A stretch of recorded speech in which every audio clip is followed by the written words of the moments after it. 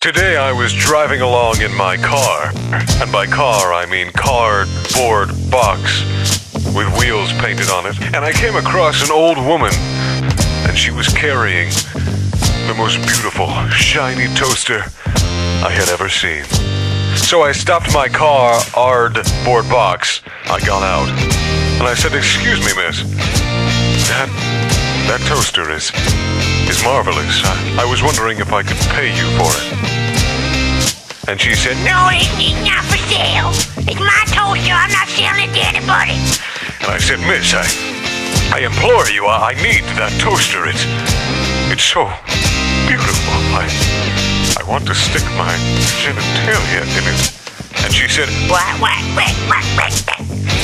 and I said, "Oh, well, that wasn't, I don't think that was English or any type of human language. I think you just barked like a dog."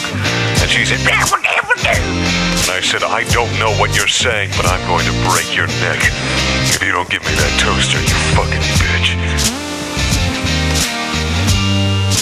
She was like,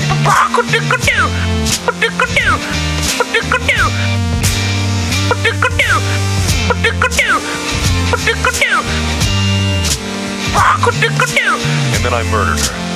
I murdered her for that beautiful shiny toaster. And I fucked the shit out of it later that night.